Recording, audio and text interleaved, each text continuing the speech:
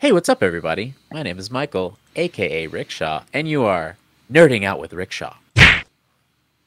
Today, we have a very special episode. We have a guest, but let's go over to my co host. Introduce yourself before we get going. I am Toby Von Doom. I am the producer, and yeah, that's it.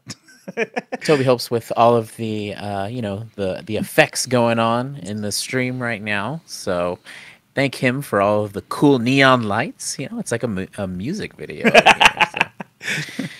But yeah, today we have a very special guest, Will Swan. How are you doing, Will? I doing pretty good. I was at Coachella all weekend. I'm in recovery mode today. You got a little hangover today, or are you feeling good? Uh, it's just more exhaustion. Yeah, I didn't Right. really drink yesterday because I wanted to get out of Indio like after the show and not deal with traffic today, Right. which was a good call. Like it was just a 2 hour drive back to Los Angeles, like no traffic. And today it's probably pretty hellish. I am like against a lot of festivals, honestly, because like on paper, you're like, shit, I would love to go to that, but then when you're there, you're like, I'll have one beer. That'll be $20, and you're like, oh shit. And then you're out in the sun like all day, and you're like, oh my god, why am I so tired? And all the things just add up to like, geez, dude, I'm an adult. I shouldn't be out here all day. Yeah, if you don't buy the $20 beers, you're not gonna have much fun either. Yeah. Yeah, That there kind of was helps you forget about the sun a little bit. But yeah, it was a good time. I kind of went as a just more for research. Like I like going to festivals, seeing maybe some different artists that I don't know, and just seeing how different bands are doing production, how they're connecting with their audiences. The kinds of connections people have with the music.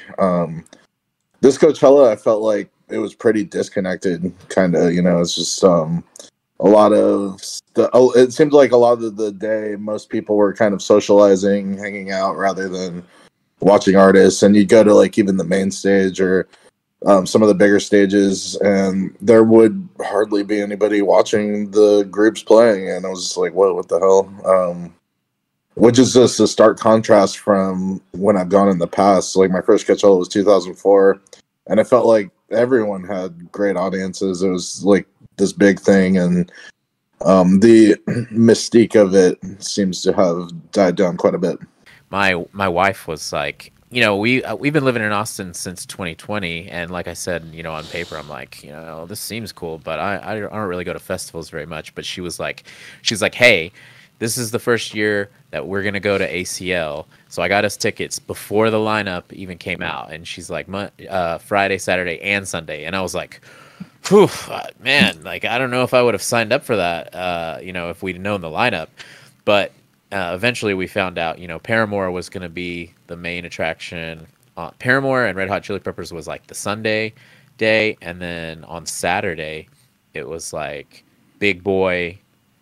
I think Big Boy was like the only one I really cared about that day. Oh But wow! yeah, but it was like the type of thing where I was like, we just showed up later and later as the weekend went on, because we were just like, let's keep it to a minimum. Like I don't want to stand around and watch like all of these bands that I've listened to one time, you know what I mean? Just to be there, and like just to stand in line for things. And it's like, let's get to the meat. Let's get to the people we really want to see.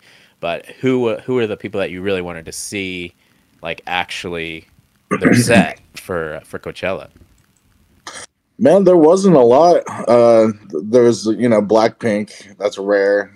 Yeah. I feel like K-pop's kind of come in and taken what pop did in the '90s in the U.S. and just put it on crack, kind of. And I think Blackpink's kind of like the height of that for me. So it was interesting to see their production and their show. The way that it went off was amazing. Like they were definitely the most professional and coolest act that I saw. I also wanted to see Gorillas, Snail Mail. I'm fascinated by how bad Young Lean is. So it was really fun to see him. Nice. And yeah, just a couple other artists, but it was kind of sparse for me. I could give a shit about Bad Bunny. Yeah, I'm just not really into the boom, boom, boom, boom type of music. yeah. Even though I know it's like taking over everywhere, it's just Oh not my yeah. thing. And Frank It's just Ocean easy. isn't my thing either. Yeah. Yeah, I know that. yeah, Yeah, like lots of people at my work and stuff are like Bad Bunny, Bad Bunny. I'm like, dude, this is just background music. You know, like this is shit you put on while you're trying to have conversations and drink beer. You know, but you know, some people don't like to admit that. But you know, the thing that everybody was talking about with Coachella was, you know, Knocked Loose. Did you see their set? And do you think that it's going to have a big effect on like these big festivals and having heavier music in the future? Man, I hope so. I wanted to see their set, but they put them in this like tiny tent that they limited the amount of people that could go inside. Oh shit! And so I was watching Willow Smith, and then went over to Knocked Loose and couldn't even get in because it was just like such a small area, which I thought did them pretty dirty. Because they're better than most of the bands at the festival. They put them on the worst stage, and I'm sure they killed it. I wish Yeah, I could have gotten in there, but you know, I've toured with them on Warped Tour and seen them a million times, so I wasn't super disappointed. But I do hope that it leads to putting more heavy music on some of these festivals, and like I don't see how it could do any worse than all the EDM and shit that they yeah. put everywhere. No It's fun. offense to EDM lovers. Yeah, it's like, you know, you get all these big festivals and you get like EDM and like that boom da boom boom boom da boom kind of music, and it's like people will eventually end up just kind of standing around chilling and just like worrying about partying and stuff over that, over being engaging in the show. But when it comes to like heavier music, the fans are like there to watch the band play. And that's one thing I've always loved about, you know, the scene that we've played in is like people are showing up because they're interested in the music. They're not just interested in like partying and having the show as the background. Yeah, that's something I was like really aware of at this Coachella. Was like if you go to a rock show, or I mean, I feel like most genre show, there's songs from artists that you connect with, that you just vibe with, and you feel the vibration of, and you want to go and feel that with a bunch of other people in an audience and connect with the artist. And with EDM, it seemed like even if there were EDM groups that had songs that I knew, they were doing some kind of remix rendition of those songs. And it's like, what I just can't grasp what you're connecting with, you know, with the artists on, if you're not vibing on the songs that made you want to go see them in the first place. You know, it seems more like you're connecting with the experience of partying and whatever else is encompassed other than the music at that point. And so I have a hard time relating to that, because for me at shows, I'm so um, focused on the band and my connection with them. So I'm not as worried about having a million people around me. Right. I feel you on that one for sure. And on the podcast, you know, we kind of talk about like current events a lot, and something that seems to be reoccurring is like, you know, like ticket prices, like with festivals and like with lots of bigger artists, like, you know, with Ticketmaster trying to fight scalping and stuff. Like they've come up with a system that like if it's a big band and they're like, you know, for instance, Blink 182, when they first were like coming back, announcing that Tom's back in the, all the prices were just immediately drove up, and it's like, and then eventually it's like 800 to $1,000 just for like a floor ticket.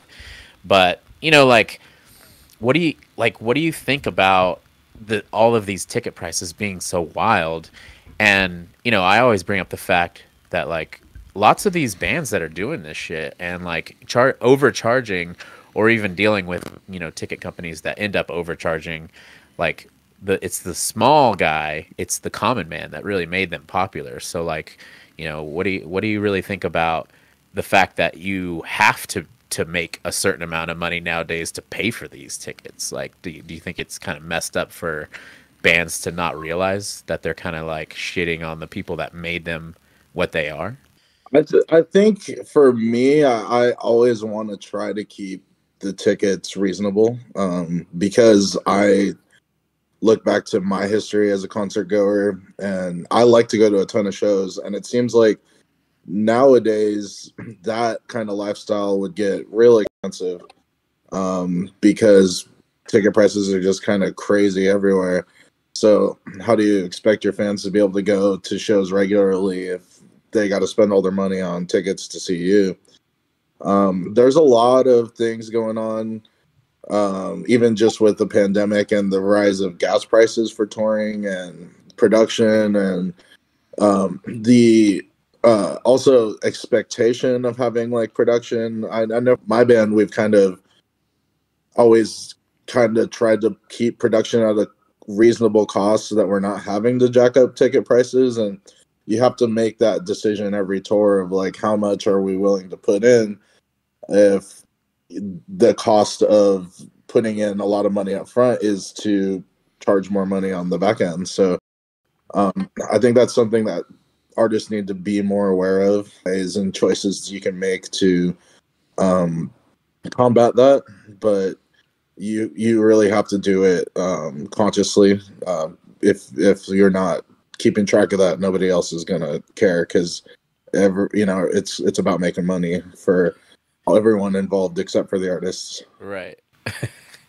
What do you are you a Metallica fan at all? I like some of their older stuff. I respect them for their place in music. Yeah. And I think clowning on a band for maybe not being able to keep up a certain pace for like 30-40 years is a little unfair.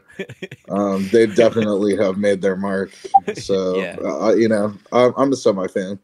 Yeah, that's another one we were kind of talking about lately too. Is like, they announced their new record and their tour that they're gonna do, and it's like the ticket prices are crazy for that one. Like, and their VIP were something like $7,000 just to like get VIP tickets for their show. Holy shit!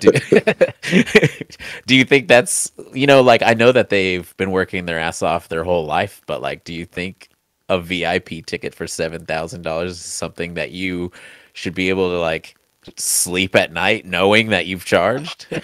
I don't know what I could offer a VIP person that I'd feel okay worth charging them that kind of money. Like at a certain level, like the experience just can't meet that. I mean, for $7,000, you should be able to like live at James Hetfield's house for like a week. I mean, that was, that's, you actually said the one thing that makes it sound worth it. Because when I heard that, I haven't been able to think of shit that made it worth $7,000 in that sense. So It's just an Airbnb at this point. Yeah, for sure. I mean, I've seen those other ones like where artists will do the VIP and then they won't let fans be more than like 4 feet or closer than like a few feet away from them. So yeah. like the pictures look super awkward, and it's like, what's the point? And another thing I brought up too is like, there's a lot of people that are well off, people that are like in their 40s and 50s that are just like kind of rich people that like pick up tickets. And I've seen it firsthand to where they're like, yeah, I bought tickets for the whole family, but like now that we're like, it's Tuesday, that the show, like whatever, I don't even want them. Like, who wants these tickets?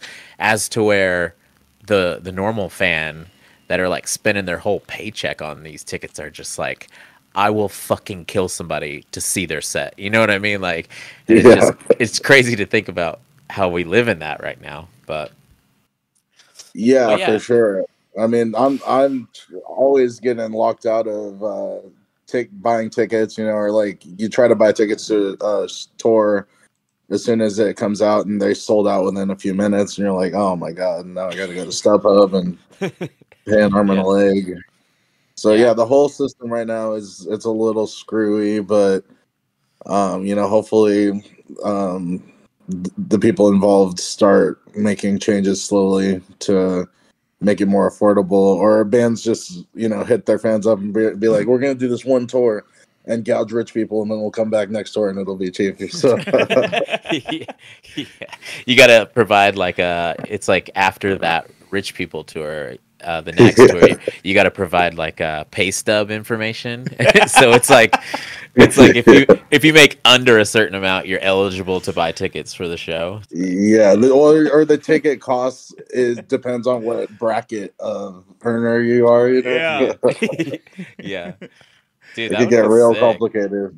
I bet if somebody did something like that, like they would fucking reach another level of popularity because like fans would really respect that. They'd be like that was for me. I work at McDonald's and that was for me. Yeah, I think so. There's options. We just need to get some meetings with some of these people in charge. We got ideas. Yeah, that'd be sick.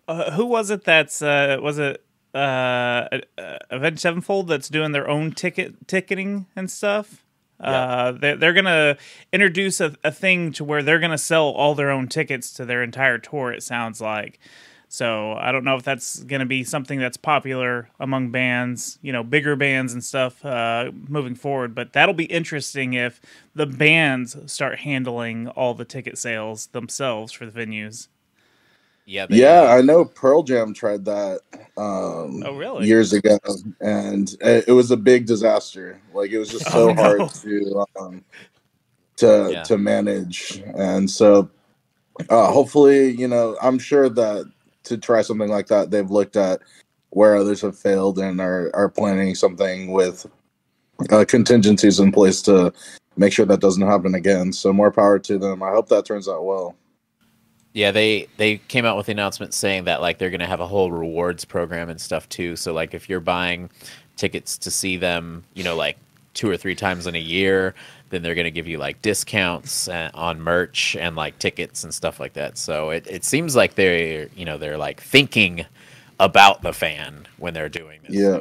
I hope it's like the Hot Topic punch card where you get the stamp or the punch card every time you buy a ticket. They're like, all right, bring your punch card.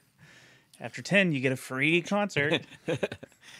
Yeah, I never heard of that. That sounds pretty cool. I actually went to a show the other night, and it was like when the tickets were on sale, it was the Silverstein, Dayseeker, See You Space Cowboy, One Step Closer. And when tickets were on sale, I was like, yeah, it's only like $30. I'm definitely going. This sounds great. And then me and my wife bought a house, and all of our money got tied up in like that and our credit, and I just started thinking about that all the time. And I was like, now's not the best time to buy tickets. So once it all got settled up, the show was sold out. So then I was scrambling, like, who do I know that could get me in? And then one of the guys who works downtown Austin. He knows a bunch of production people. He's like, I'll get you some passes, but you're gonna have to pay at least regular ticket price. I'm like, sure, let's do it. But one of my buddies he drove down there, and because he thought I would be able to get him a third ticket, and he drove down there, and he's like, eventually I told him like, man, I'm not gonna be able to get it. We only got these 2, and he's like, all right, I'm getting on StubHub. I'm going to come to the show anyways because I already drove down here. So he said he still ended up paying $140 for like third-party tickets. Wow. And yeah. So even whenever it's a super small personal like show where tickets originally are $30, you could get that $140 hookup. So it's like, wow. So yeah, he's made a lot of money, investing in crypto and stocks and stuff lately, so he's doing good. Okay, so I shouldn't feel too bad for the guy. Right. He should pay those high ticket prices. That's all you're saying. I know that Gavin Dance just got back from Europe. How has everything going for y'all? Pretty good. I mean, we just did kind of back-to-back Europe runs or UK runs and then a Europe run. We played a festival in February, so this year's been off to a pretty active start. We'll probably try to do some US stuff later this year too. We're working on that, and just starting to think about writing a new record, which will be a whole process, but that's part of why I've been trying to hit up as many shows and festivals as possible too, to get inspiration. And I feel like I take inspiration from good bands to where I'm like, oh man, that's awesome, I want to do something like that. Or if I see a band that I don't like, I'm also inspired and I'm like, man, fuck that, I know I could do way better than that. So either way, it's inspirational. So I just like to take in as much live entertainment as possible before uh, starting the writing process. You know, it seems like whether, you know, y'all are putting out one every year or it's taking more than a year, it's like you're still popping them out faster than a lot of bands. And I, you know, I've been a fan since before we met and before we toured together, but like even back in the day, it was like one album every year for so many years, right? Like the first four or something like that. Yeah, we were popping them out like every year and a half. We The pace the of everything since the pandemic has definitely slowed a little bit. You know, just supply chain issues, Mhm. vinyl vinyl printing backups. There's just so many things that have been introduced to making it a little tougher to put out records quickly. So that's, you know, been something that we've had to work on overcoming, and Rise has been really good about trying to troubleshoot all that stuff with us. And we still want to get records out as quickly as possible. Not just to push them out, but because that's just how we work. We like to keep the writing muscles worked out, and Yeah. to keep putting out new stuff that we're proud of to the fans. And you know, we work hard to do that and have our whole career, and we'll continue to. Yeah. I've always been really proud of y'all for what you've done because there's been times as a fan to where it's like you have another one coming out. I'm like, oh sick, I'm gonna check it out.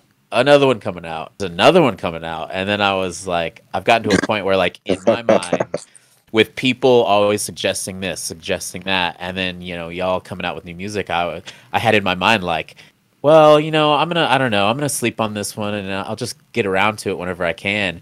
But then whenever I eventually did listen to the newest one, I was like, shit, they did it again.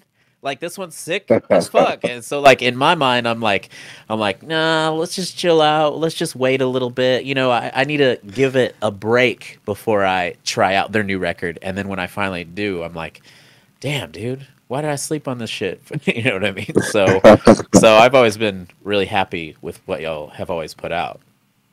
Oh yeah, no, I appreciate that. I kind of take music in similarly too.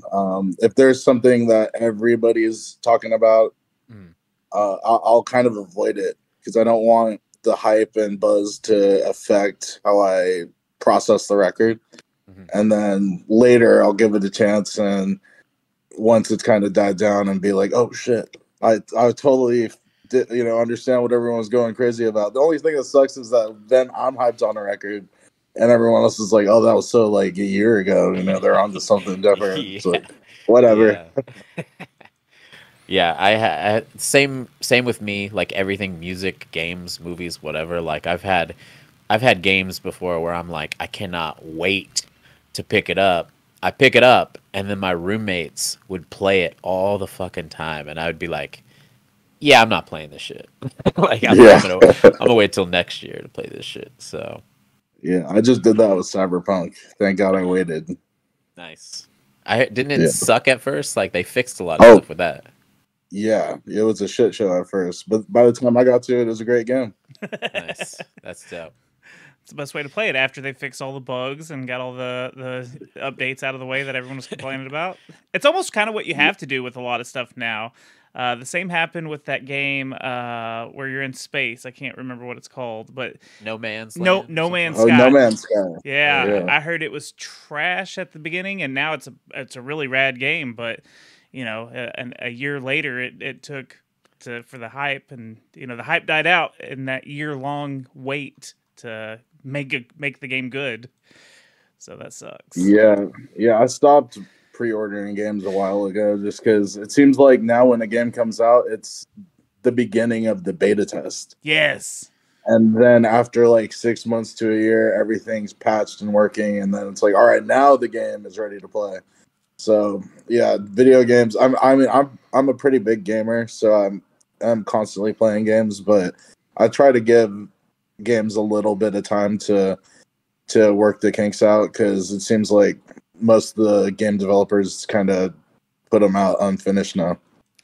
Well, yeah, I think we just had that big story with the Multiverses, that DC fighting game, where they've had it out for almost a year or something, and they're either about to pull it or they already pulled it, but they're about to pull it from all the things, and they said it was a beta, and that it's always been a beta version, and that so they're gonna pull it and work on they're gonna work on it for a year and then re-release it again, and people that have already spent their money. Too bad, sucker. You spent that money. It's gone. Wow, Yeah. that's fun. Real slimy stuff. Yeah, and I played that game, and it was a shitty rip-off of Super Smash anyway. So 100%. I think that we have. I'd rather play Brawlhalla. Yeah. Oh yeah. I think the problem is like nowadays too is like money fuels so many things that like we don't give the artists their time to make these things. You know what I mean? There's always a deadline. There's always like pressure, and it's never done. You know what I mean? With like games and stuff like that. We've even seen shows and movies and stuff that like are coming out, and then they're like touching up some of the CGI and stuff before it's even left the theater. You know what I mean? And so I don't know. I just don't understand why like Warner Brothers is usually involved in that, but it's like, why don't we just let everyone work on the stuff and let them finish the stuff and be proud of the stuff, and then we could put it out, So Yeah, they just try to rush everything out.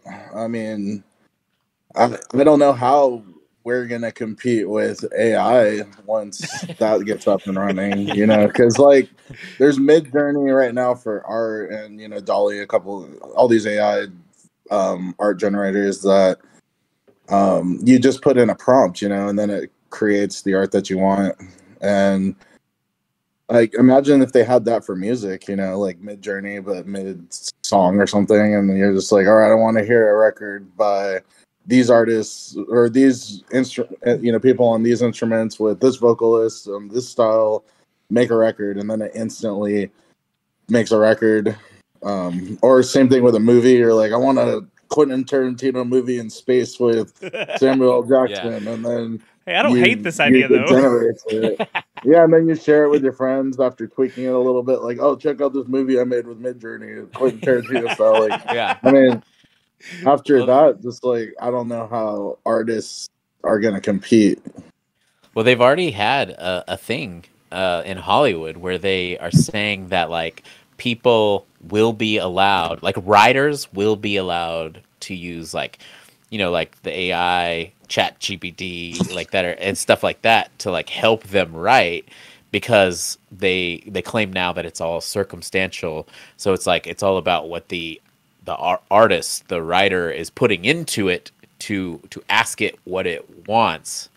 So it's like, so they're saying it's like it's cool because if you weren't the writer asking it for certain things, then you wouldn't get this outcome. You know what I mean? So they're saying it's all yeah. So like I wonder what's gonna happen like if you do that on like an AI creator. Then would it be like they'd have DLC of like, oh, well, if you want Tom Cruise to be in your movie, you got to pay $5 for the Tom Cruise avatar, So. Yeah, dude, that's ridiculous. Yeah, I think we'll get into issues with people suing because of their likenesses and stuff. Like, I didn't give you permission to use my likeness or my voice or whatever. So we'll probably have like a future of really weird lawsuits and copyright of someone's being, something like that. Yeah, for sure. Like, or how do you trademark like a style. You know, if somebody's like, I want something in the style of this person. Does that person get paid because their style's being used, or is that something that can even be verified, or like Yeah. given a set of this is what it is? Like if somebody's like, I want a Swan core style album, do I get money? And I think you're already owed a lot of money at this point, right? Yeah, it's just wild to think about where we're going because some of us are already fucking shaking our heads. We're like looking around at movies and games and stuff, and we're like, what is happening, man? Just let someone go to town on some cool shit and let them finish, and yeah. now we have AI to fucking jump in and fucking probably ruin everyone's day, honestly. We'll see. Yeah, I'm uncertain of where that singularity thing's gonna land. So,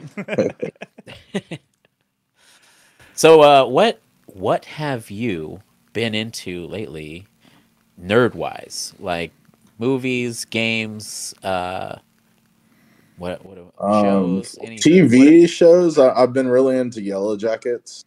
That Okay. show's awesome.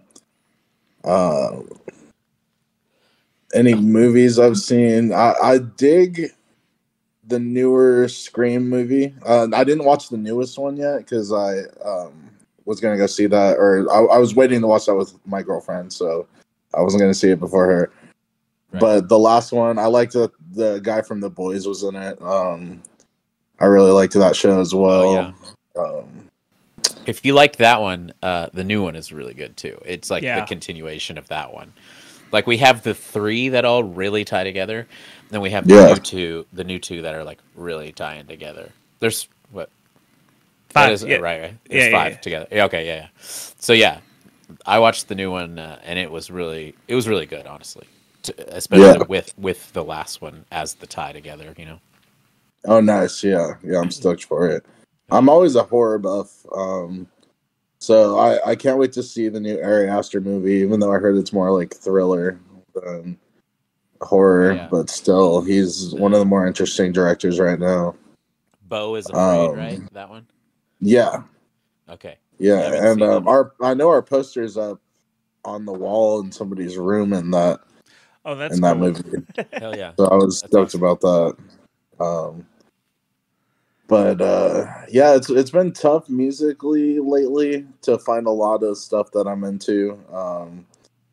I was listening to Baby Keem a lot, and I was like, all right, man, I need to get into some more stuff that's gonna be able to inspire me to create the music that I make.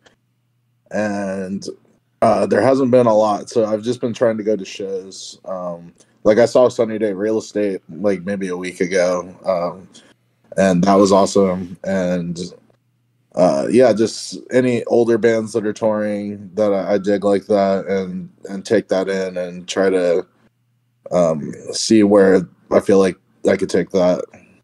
Another question I was kind of thinking of too is like, like with the career of Dance Gavin Dance, you've went through like singer changes a lot, but lately there's been a lot of stuff going on. It's like we had the passing of Tim, and I'm sure that affected y'all a lot. He's a fucking great guy, and we had a lot of stuff with Tillian, and you had to adjust to where what's y'all's guitar? Andrew, right? Andrew. Yeah. Andrew went to vocals at a point in that one tour, and then you had Mark filled in on guitar, and then what's the bass player or who played bass on that tour? Sergio Medina. Sergio, yeah. And with all that going on, like almost around the same time, like was it tough for y'all to adjust to that, and how did you probably come out stronger in the end with that? Yeah, I mean, it was definitely tough. I know it was like kind of a bad mental health year for me of just like getting myself in a place that I felt good, which was already hard with the pandemic. Like, just being somebody who's always on the road and playing music and not having that as an option, or not knowing when that was going to come back, really affected me. And thinking of like what my life is, if that were to stop, because it's what I've done since I was a teenager. And then coming back from that, there's been a lot of hardships, and I've just been trying to navigate it the best I can, and pour, kind of all my feelings into the music. I've been doing some writing and stuff on my own before we start writing, and the songs that I've been writing by myself are very personal, and I think the process of writing those songs has helped me immensely in getting through all of what the last couple of years have kind of thrown at us. Right. I feel you. I've had, I've been there, I've been in the same spot. I've had a friend commit suicide like over Christmas break while I was staying at his house at a point in time. Oh my God, sorry to hear that. Yeah, I happened to, we were out partying the night it happened, but I just so happened to stay somewhere else that night, and one of my best friends lived with him. So it was like it was like the type of thing where I'm like, hey, when are y'all gonna come get me? Hey, when are we gonna start drinking? And then he's like, so the cops are here, this is what happened. And so, like, for that to happen over Christmas break, while I was touring and stuff, but it was, it affects you, like you never really get over, whenever your friends passes away, but you always have to find something that'll make you feel better about the situation. You know what I mean? So, like, I'm happy that y'all kept going, and you found a way to deal with all of that. Tim was a great dude. I loved partying with that guy. Also, how was it with Mark? I know that you've probably known Mark for a long time, but like, how was the process of like getting him to come fill in on guitar and just shred it up? Pretty easy. I mean, he's been a friend of the band's for a long time. We really like and respect Vale, and when we needed a guitar player, he was like the first guy we asked. And I mean, he's actually right here. He's my roommate. Oh, nice. So you can't say anything bad about him right now. That's probably the best guy I know. Well, I've known Mark for a long time, and I've, on the DL, I've always really wanted him to be on the show. So if you could, put in a good word with him, because yeah, Mark, Rick wants you to be on his show.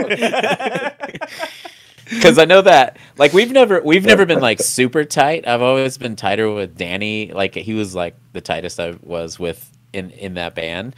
But I remember one time I got Mark's number, and I was like, oh man, like let me shoot a text at him and try to get him on the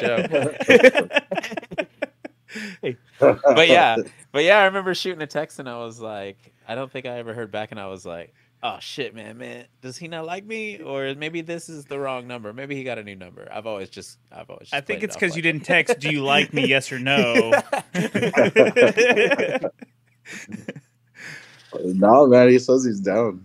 Okay, cool. Well, I'm coming to his show in May here in Austin, so I'll talk to him about that. So, but yeah, I came out to y'all's show when he was playing guitar, and it felt like it was a natural fit. So, and Andrew killed it on vocals too. So, despite Tillian being out on that one, I had a great time at the show, and I wouldn't even bat an eye if it was like the first time I ever saw y'all. So I appreciate that. Yeah, I applaud y'all for handling that shit very well. So,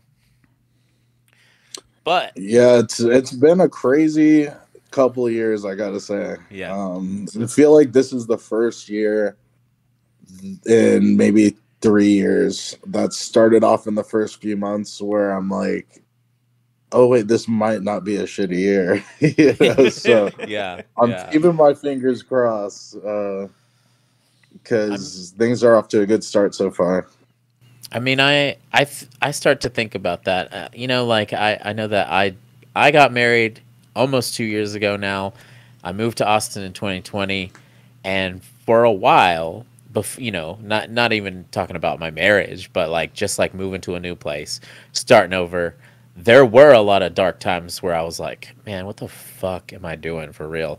So I feel you on like whenever a new year comes around, you're like, is this gonna be a good one? Or am I gonna shit the bed this year? So, Yeah. but lately it's been picking up. I like it. I've been having a good time. So I always, I'm always like, I think people overlook the fact that like no matter who you are, no matter what you're doing, you're in a band, you're a famous actor, you're whatever, dude, things can get dark no matter what. So money's not always gonna make you happy. Playing in a band isn't always gonna make you happy. So it just depends on how everybody handles it. Yeah, for sure. I mean, I feel super lucky to be a musician and have the career that I've had. Um, and there are definitely huge concessions in your life you have to make to be a constantly touring musician, like the ability to feel like home, at home, and maintaining relationships with friends and significant others while you're on the road. And just there's a lot of things you got to give up. And to be able to do what you're passionate about, playing music, and share that with people, and be able to impact people on that level to where they're connecting with you and your pain or whatever it is that you're um, kind of outletting through your music, is, it's kind of a magical feeling. So you get a lot, but there's always the grass is greener of like, I wonder what it'd be like to be somewhere for a long time and see how that feels. Yeah. But not in the context of the pandemic where it's like, all right, well, I can't leave my house. Well, it's like with the grass is greener situation, I bet there was like 20% of people that loved the shit out of the pandemic. They were like, I've been waiting to stay home and be by myself. You know what I mean? They were the ones that were like, shit, dude, like I've been trying to stay home for the past 3 years, but I've been having to go to work. Now I get to stay home and touch myself and play with my dogs or whatever.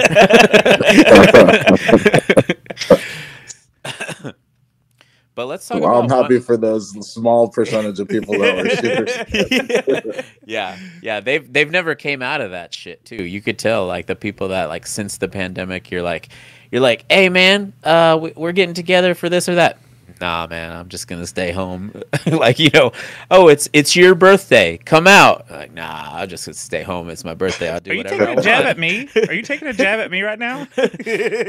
No, not specifically, but you need to get out more. But hey, Not everyone likes their birthdays though. that's true. Yeah. When I was young, I used to be pretty emo about it. Like, oh, I don't want anything for my birthday. I don't want to be celebrated. Just let me do my own thing. Let me just sit and listen to my Thursday records. Nice. I know a girl that cries every year on her birthday, and it's just like, dude, come on. You can't cry every fucking year. Like, she started crying every year on her birthday when she turned, like, 26. And I'm like, there's no reason to fucking cry whenever you're a pretty white girl and you're turning 26. like this is... Rick, there's a the song. start. There's a song that even says, "It's my birthday. I'll cry if I want to." Shut up. Yeah, I'm just... That's true. I respect the tradition of it. She keeps it going. Yeah. Yeah. But yeah, let's I actually was interested to hear what you have to say, because there was a point in time where every time we would see each other, we'd start talking about some Marvel movies and what's going on with that. And I know that in fan world, it's been kind of disappointing lately. But I wanted to hear your take on everything that's been going on, like after Endgame in the MCU? Because I know we were super stoked for a while, and I remember you telling me that Endgame really wasn't your favorite because it went like full comic book, and you were saying that like you were like, I'm into it, but it's just like that full comic book, kind of like, you know, made you disappointed. But how have you felt about the MCU ever since then? I feel like even though Endgame wasn't my favorite, it still had a direction that um, took into account everything that was going on before it, the whole build up, and tried to put it together in a satisfying way with a villain that had been built up over years, you know, of end credit sequences and, you know, rumors and things like that throughout the movies. Right. So I just felt like there was a direction, and they really had the core cast well built and seemed to know what they were doing. And they completed the MCU all the way up to Endgame. And then post Endgame, it doesn't seem like they really have had any direction. Like, I would think that after Endgame, they would have started to have like introduced this Kang guy immediately. You know, like get a new threat out there, even if it's just in end credit sequences. But I feel like the rollout for him has been so slow. And all the movies in the meantime, they've just been like inconsequential to the overall storyline as far as I'm concerned. So it's just like you built this whole connected universe, and that the connectivity between the films and characters has been one of the big selling points and things that people are so excited and impressed by, and they kind of abandoned that all. And maybe they're going to start trying to bring that back with like forming a new Avengers and doing this Kang thing.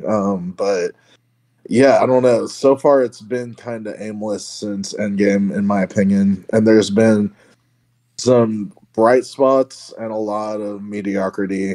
And nothing really that's come close to any of the greats before, like Infinity War or Civil War. Like, those movies are awesome. Right. And I haven't seen anything since that has gotten me that excited. What's been your favorite out of the new wave of Marvel movies, and least favorite? Or even shows, because they started introducing all the Moon Knights, the She-Hulks, and stuff like that. Yeah. What's been your favorite and least favorite out of everything so far? The shows I kind of gave up on. I watched WandaVision. I thought it was a really interesting idea, but just didn't really come together for me, especially at the end. Just kind of seemed like it all kind of fell apart. And then after that, just each show just felt more and more low budget and like filler, you know? It's like each show might have like a point where it's like, oh, this is why the show exists. But then all the rest of the episodes are like, I don't really care. So I kind of gave up on those.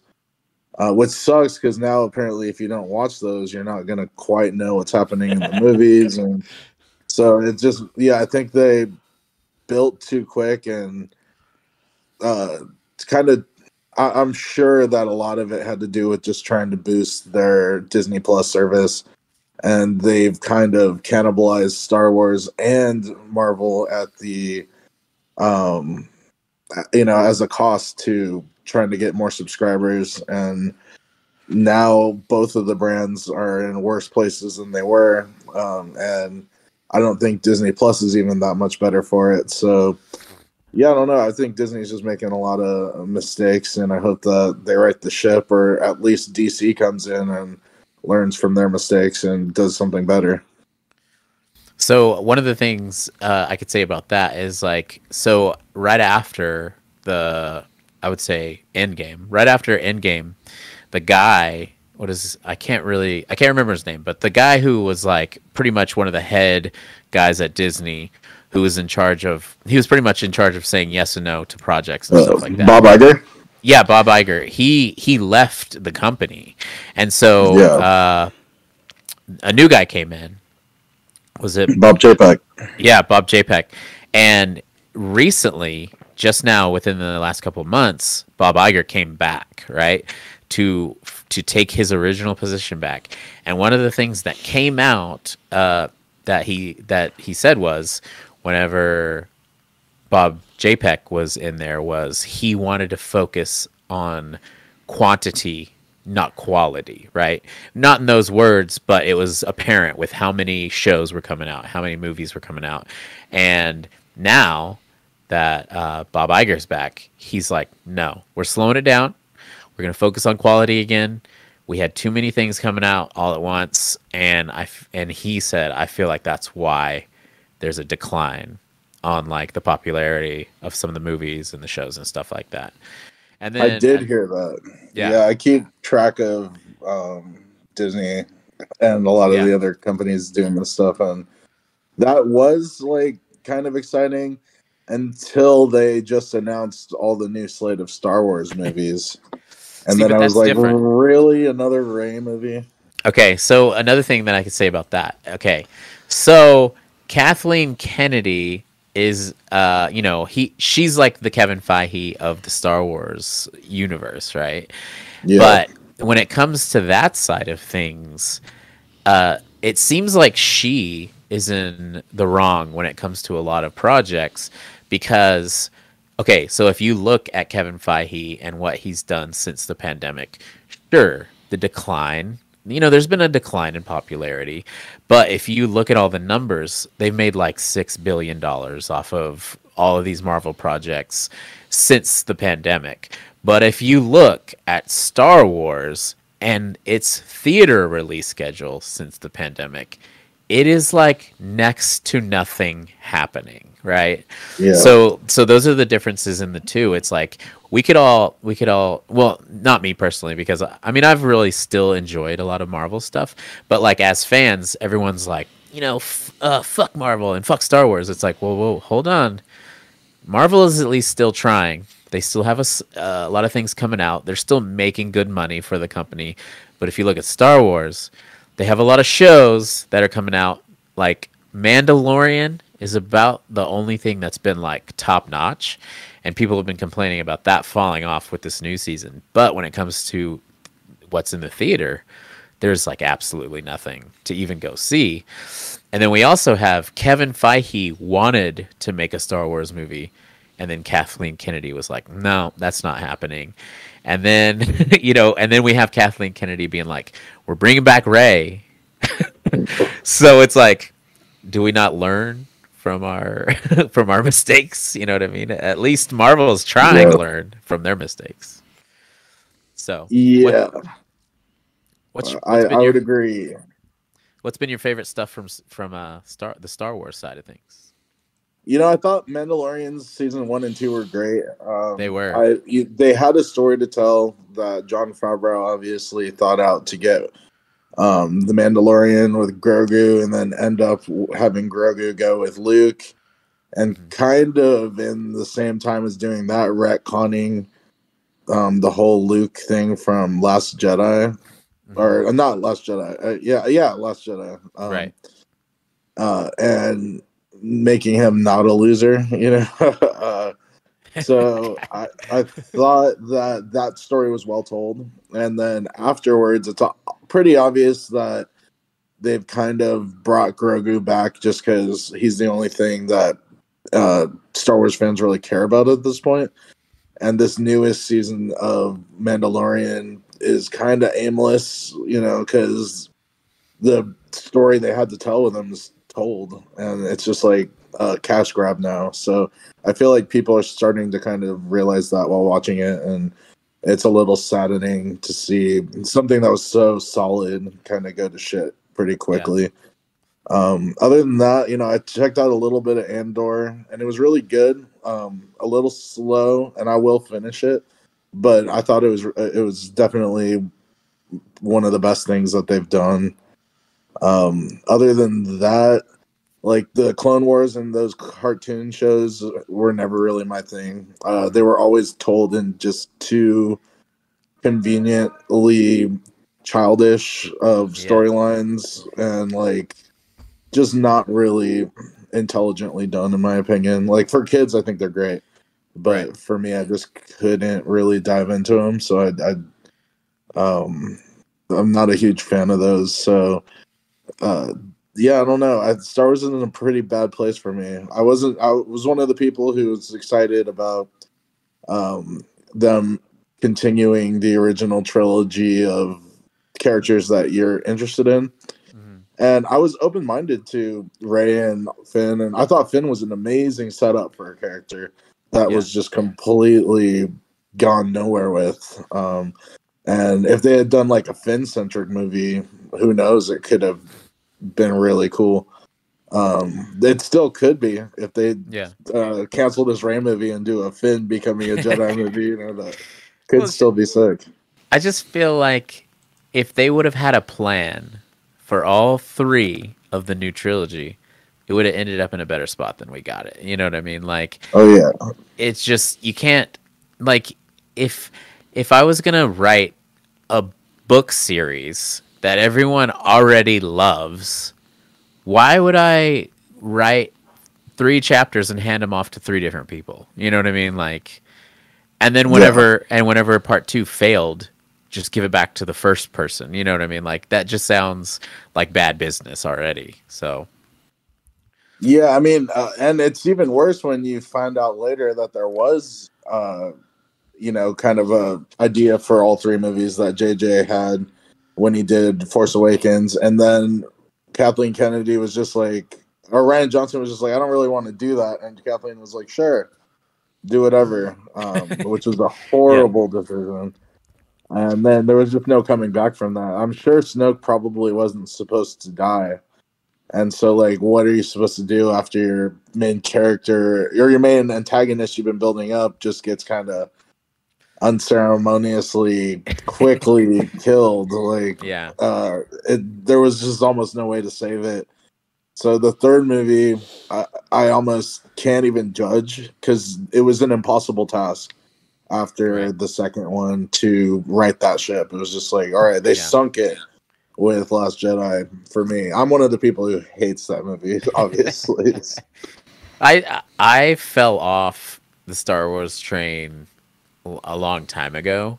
So I feel like when it comes to me, like I could still enjoy a lot of the stuff that comes out because I'm just like, yeah, I don't really care about Star Wars that much. You know what I mean? Like I'm focused Yeah. on comics, like Marvel comics and the story with Marvel and like the MCU I'm into. Even whenever the MCU has done like stuff that I'm not super into, I'm still like better than Star Wars, better than DC at this point. Yeah.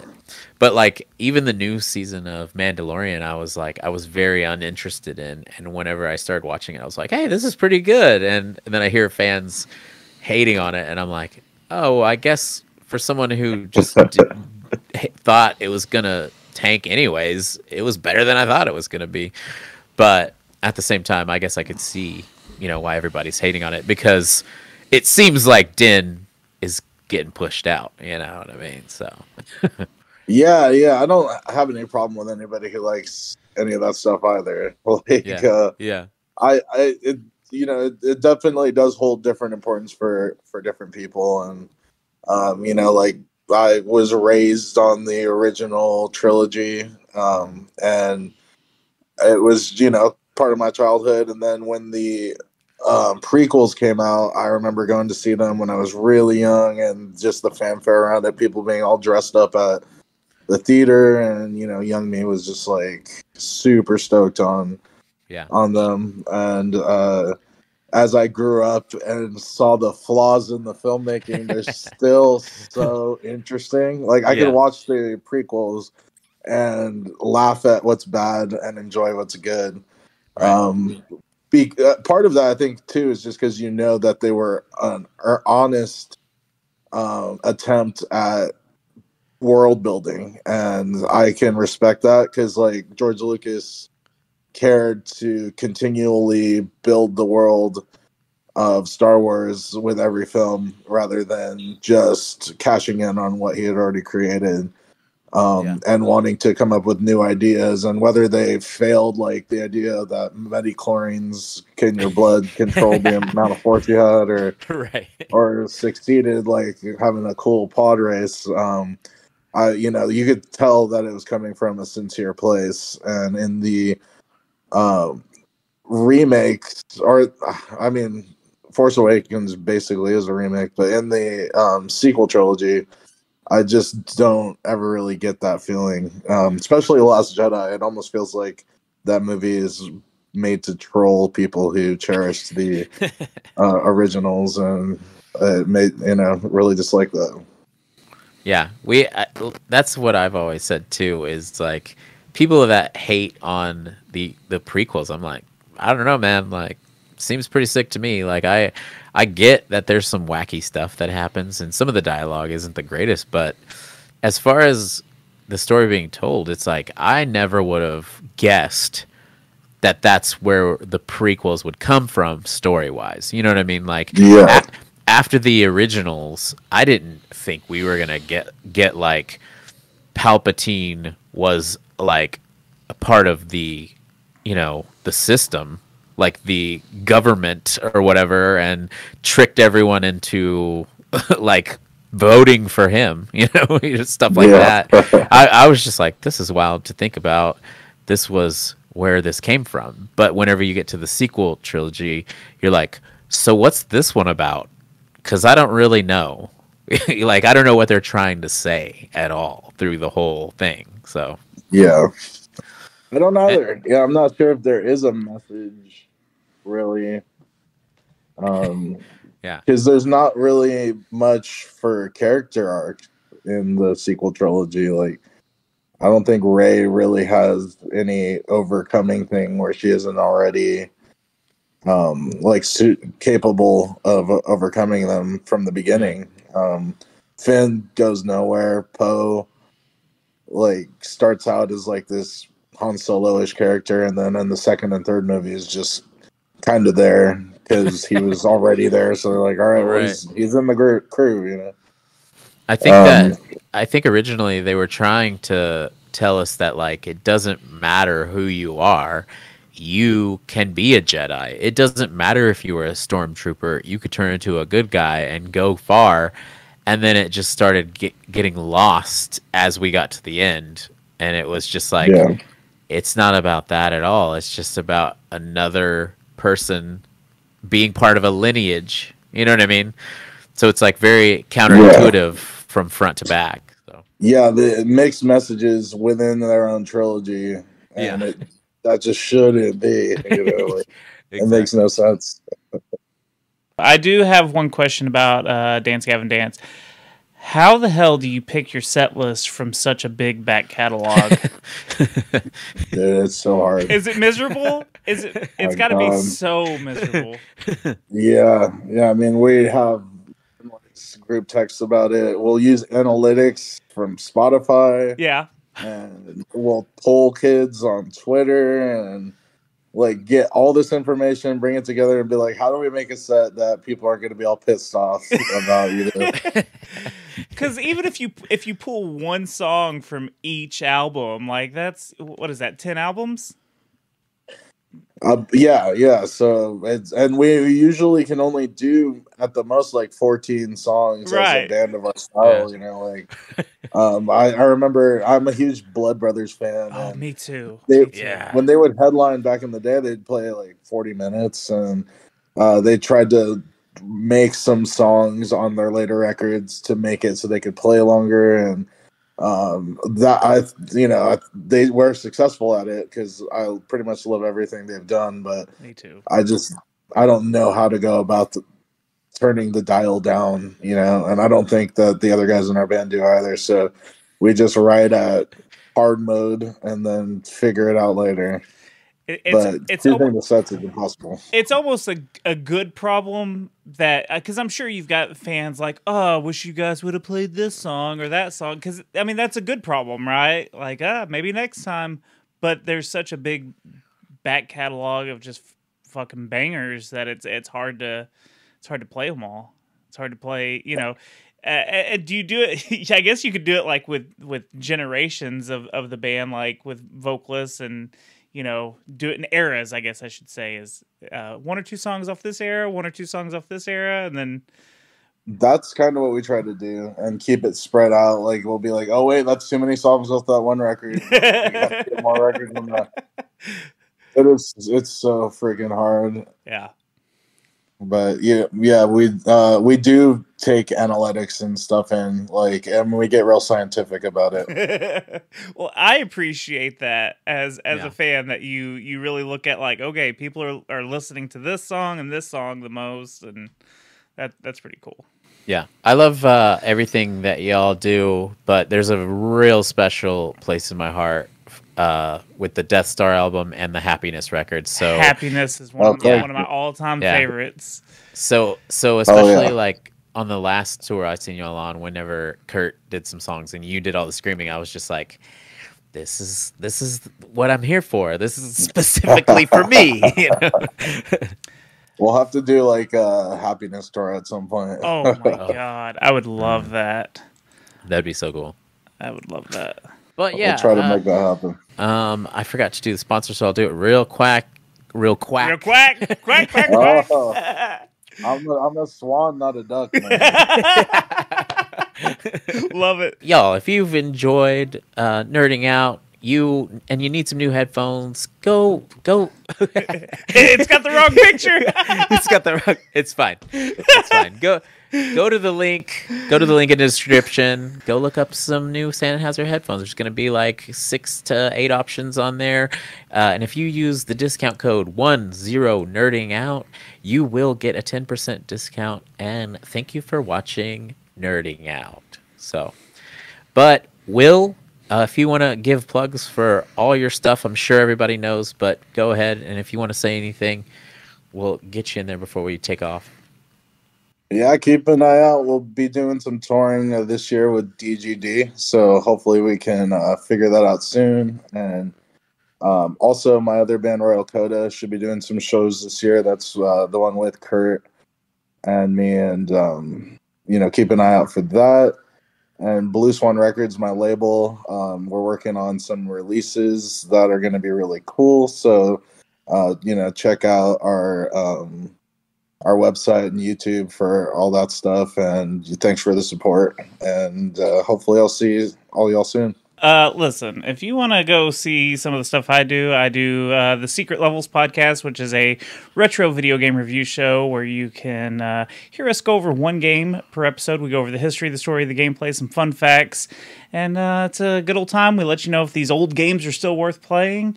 And you can check it out at all the major podcasting platforms, Secret Levels Podcasts. And you can follow me on Twitter and Instagram at Toby Von Doom if you want. I don't know. Maybe you do. Maybe you don't. Also, thanks for watching Nerding Out. You can check us out on Spotify, Apple Podcasts. The YouTube is like the main thing we got going on. We're on Facebook, Instagram, all that stuff. We need more follows on there. I'm going to start streaming some games soon on Twitch. And if you want to go to my personal Instagram, it's I Hate Ghosts with an S at the end. Also, working on Phantom Figures music. That's coming soon.